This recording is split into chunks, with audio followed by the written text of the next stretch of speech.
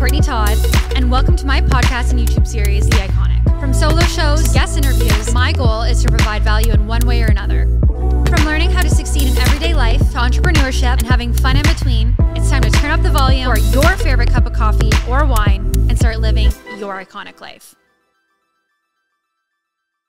Welcome back to the Iconic podcast and YouTube channel. I'm your host, Courtney Todd, and today I have guest Chloe Saikaly, who is the lash queen in Niagara. And today we're going to talk about tips to create and keep a healthy work-life balance. Thank you so much, Chloe, for joining us. So happy to have you on. We've been friends, and you've been my lash artist for over 2.5 years. So cheers to you. Can't wait to hear everything. And let's dive in. So let's talk, for everybody that doesn't know you, can you tell everybody a little bit about yourself and your business? Yeah, so my name's Chloe. I'm the owner of By Chloe Lindsay. It's an aesthetic studio in Niagara Falls. I specialize in lashes, brows, both services and training, but we do offer a variety of different services as well. The idea is to kind of be a one-stop shop. I'm also a nursing student. I hope to finish this coming April and then dive into more of an advanced medical aesthetic field. So I offer lashes and eyebrow, both extensions, lash lifts and brow lamination. And I also offer scalp micropigmentation for males and females. So it helps with pattern baldness. Okay. It mimics the look of hair follicles. So it's basically like a head tattoo. Wow. It's a really unique service. It's great for those who have alopecia or anyone who've ever had any scars from any hair replacement surgeries. It's a really up and coming service. I haven't heard about that in Niagara yet. Yeah, there's not too many people that offer it. I went to Toronto to do the training. Okay. With Leaders Academy. They're a great academy. And it was really eye-opening, how realistic. You probably have seen people that have scalp micropigmentation and you wouldn't have noticed. That's so cool. And I feel like that's awesome that you've seen that opportunity in Niagara to be this isn't, again, there's probably some places that do it, but I don't know. I haven't heard about it. But so is it both girls and guys that can go? Okay. Yeah, so it can help with thinning hair, okay, or bald patches, or if you need a hairline restoration, or basically anything to look for density or for camouflage. So I feel obviously maybe this could be somebody's insecurity. So do you think a good way to go about this would just be to send you a message on Instagram, or how do they learn more? So if you send me a message on Instagram or email, everything is located in my bio. We can set up a consultation and we can actually talk about what to expect from your appointments and cost and, what to do before, what to do after, and just kind of show you realistic pictures on what to expect. Yeah. Congratulations. Yeah, that's thank amazing. you. Yeah. And like I said, we've known each other for a while, and you've been doing my lashes for a long time. So literally I was saying this to another guest today, to watch your business have grown where we started, where you reached out and you're like, hey, would you want to do a collaboration together, to watching your business to become where it is today. It is mind-blowing, and I'm literally your little cheerleader on the side, seeing how much progress you make. And every time we have a lash appointment, I feel like there's always something different happening. You know what I mean? And you've always made moves in your business. And it's there are so many people that during COVID got discouraged because they had everything that we had to deal with and everything. And I just always remember feeling motivated after our conversations, because it was just this new idea you were working on to survive COVID, even though you couldn't, do services, or the world was shut down. You're still finding all these new ways to keep going. And it's I'm so excited to talk to you about some things that we've both created along the way of creating a healthy work-life balance, because especially when you're starting out, and now where it's you're, how long has your business been open? It's coming to about 3 years in January. So talking about the beginning of everything to where you are now and how that looks like creating that balance, I think that will be awesome to give this feedback to people, no matter what stage they are with their business, on what they can do to create that work-life balance. Absolutely. So let's kind of start with the first one, where what would you say a tip that you could provide to somebody who's struggling finding that work-life balance of something that works for you? So something that works for me is, so I'm one-on-one with my clients majority of the time. My Yeah. hands are full. I'm dealing face to face with them. So I can't really be answering emails, text messages, DMs, all that all the time. Mm-hmm. So utilizing social media to the full was a game changer for me. Yeah. And Instagram has so many different tools that you can use, whether it be your highlight reels, Yeah. your put all your frequently asked questions in there. You can put posts up, you can pin your posts, you can have automatic replies. You can also basically set up everything that you want your ideal client to see Yeah. and to learn from. You want someone to be able to look at your page and know, okay, they offer this, this is how I book, Mm-hmm. and all of that. So for me, I have my clear policies and procedures of what it is to expect before your appointment, while booking, and after your appointment. So if I'm working an 8-hour day and I'm not able to respond, you can still get the answers that Yeah. you need. They can know what services you offer without even sending you a DM. All that information is there. You're systemizing it and you're saving time at the same time as well. You know what I mean? So I feel like that's obviously huge for you. And like you said, you're with your clients doing lashes, doing services. It's a hands-on thing. You're not on your phone when you're doing that. So that completely makes sense that you're going to save time when you can, and then you go back to it at the end of the day. You know what I mean? So okay, so I feel like obviously, like you said, utilizing social media is huge. And then how do you feel about, I recently just got a work phone. How do you feel like about having a work phone? I think it's a total game changer. Yeah. Other than the fact that sometimes I give out my personal number in case of emergencies. So the work-life balance is still a work in progress. Yeah. But having a work phone is great because if I do have that day off, I can say, you know what, I'm leaving my phone at home Mm-hmm. and I'm not going to look at it for the weekend or whatever it may be. Yeah. And it kind of like creates that barrier between you and your clients or you and, Your you know, business. yeah, anything. And how I feel like, again, since I mentioned at the beginning of this, to see you feel like starting your business to where you are now, how did that work-life balance look like? Like, did you feel like you had one when you first started your business? No, I think at the beginning stages of my business, I was in hunger mode. I just Mm-hmm. wanted to grow. I was like a sponge. I was signing up for every master class online, learning about SEO, learning about even how to build a website. You know, COVID was a dark time for all. I was able to focus a lot of my time on learning. So from the time I woke up to the time I went to sleep, I didn't really have many distractions because we were all stuck at home. I just focused on learning and trying to get to a point where I could have a work-life balance. But I definitely think in the early stages of a business, it's ideal to have work-life balance, but you're always going to have that guilt, you know, when you're on that day off that, oh, I could be working on my business, or you go on Instagram and see someone else working on their business. Then you start to feel guilty that you're like, you know, having wine that day. Yeah. Or It's the one day you're having wine, but then you see this and Yeah. you're like, I should be working. And it's like, how did you deal with that? Honestly, I pushed myself a Yeah. lot, pushed a lot of boundaries that I should have set with myself.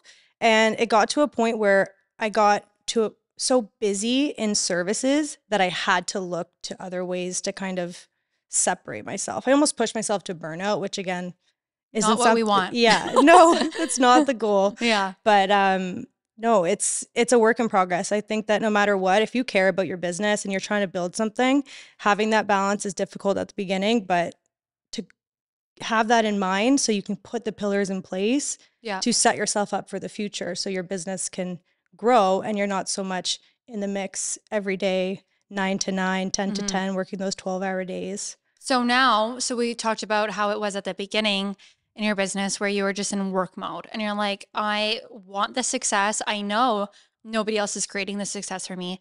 But now I look at you as very successful and you're a few years into your business. What does that look like now for you? Like just say, or an average work day or like your work-life balance relationship? So while I'm in school, I am working a little bit less, but Right. on a regular day, like in the summertime or in my off season from school, I try to work 9 to 5, 8-hour shifts. I don't want to push myself past that. I was Mhm. doing 12-hour days, 5, 6 days a week Mhm. for the first year and a half, So I feel like I kind of got to that point where I deserved to take a little bit of time Yeah. off.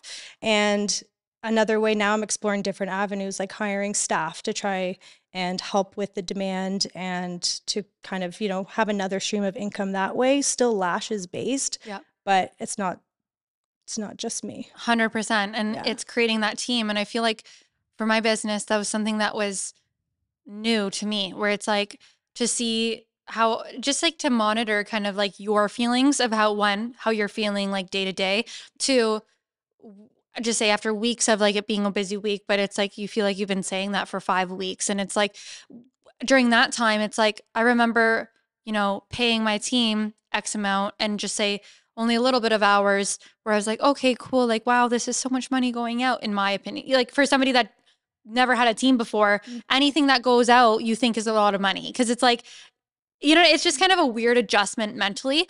But then it's like, you're like, okay, you put this money out and you're like, but I'm getting this time back. Or, like if you had a lash technician doing lashes, you have somebody doing that while you're working on your business rather than in your business. And it's like, that's another way to grow. And it's like, I think that's where these steps are leading both of us. It's like, you're always growing and you're always thinking of ways to get bigger. You know what I mean? It's not like, oh, I'm good now. I think I don't think I've ever heard you say that. And right now you're balancing school, nursing, and like your business and life, all of that all at once. And it's like, you're still thriving to make a better business and to continue to grow. And it's like, that's very admirable. If there was another tip or like more advice you could give somebody that's no matter where they're at in their journey with trying to create a healthy work-life balance, no matter the industry they're in, what do you think is another tool that you've recently learned or that you think helps you create a healthy work-life balance? I think time blocking is Yep. huge. I feel like that's been popular on this podcast. Like Yes. a lot of successful people Yeah. say time blocking.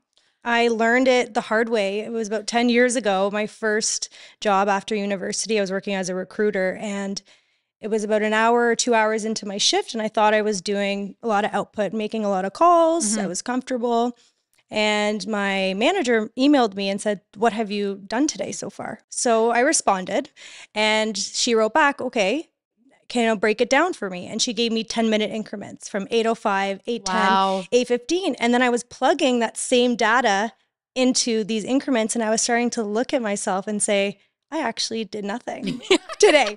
I made 2 calls in 10 minutes, Yeah. and Scrolled or something. scrolled. Yeah. It's not even like I was leaving my desk. It's just, mindless stuff, talking to the person beside Yep. you, picking up your phone, checking your phone, just anything like that. So once I started to understand, okay, I could actually get the majority of my work done in the first like 2 to 3 hours of my shift, and already feel accomplished, not have anyone on my back, I was starting to value my time more and seeing like how much I could actually get done. Yeah. And so taking that, was that like a 9 to 5 position? It was a Okay. 9 to 5 job. So taking that from your 9 to 5 job and now taking that into your own business, you obviously time block? Yes. So if I'm doing an office day or I'm Yep. trying to work on my socials or respond to emails, I'll take that day. And before I used to take 8 hours to do something. Now I can get it done in half the time because I'll put my phone away. I know exactly what I plan to do in this time, and I just try to get it done. I mentally check it off. Yep. And just move forward. And you just get so much more done that way. Yeah. And it's like those. So you mentioned the 10-minute increments when you're doing your 9 to 5. If you were to time block, like, do you do it, is it hour by hour, or do you do it by like, okay, like this task might take 3 hours and this, you know what I mean? Like dependent on task, or what increment do you do now when it's your own business? So I try to do like half-hour increments, sometimes less. Again, it is dependent on that. But for the most part, it's more emails and social media. So I kind of just have like a goal of what I want to get done. And I try to look at it as, okay, this shouldn't take me more than 20 minutes. So I'm not giving myself more than 20 minutes. But no, it is dependent per. Obviously with the nursing school, that must be hard as well, where it's like, there must be some days where you're just like, I can't believe I have to go to work after this, or, you know what I mean? Like, it's crazy to see how much you are juggling and still thriving in your business. So I feel like time blocking obviously must really come in handy. Like you said, kind of like, you're like, I know I can get this task done in 10 minutes, but if you gave me an hour, maybe I'll take an hour. Yeah, So for sure. yeah, kind of getting down to it. I never have thought of was when we were talking about creating a healthy work-life balance, you said, know what you need to make and like how much money you need to make to pay rent, to if you want to go out with your friends, to live the lifestyle that you want, and then set your hours where you know you're accomplishing that. And then that way you don't have to feel guilty if you don't work more than that, because it's not like, oh, can't pay rent. Yeah, exactly. You know what I mean? You know, like at the end of the week, you've worked the amount that you need to get by. And it's like, and then you're like, you know, if you want to go on a vacation or if you want to do something fun, you pick up an extra client or an appointment or something like that. And it's like, but I think that really stood out to me because it was like, if I looked at how much I needed to make, I don't think like I'm choosing to work more because I you know what I mean? I've looked at how much money I need to pay, just say by month, and I've made sure I can accomplish that. But then I'm like, what are my goals, or where do I want to be, or what, you know what I mean? Like those extra things where once you realize how much you need to make, it's that opportunity. How do I feel? Oh, for you, maybe it's like I had a really bad nursing shift. I'm going to prioritize my, you know, mental health and take the night off because I know that I've already paid my rent. You know what I mean? Where it's like you kind of created that lesson because I was so surprised because I've never heard it before.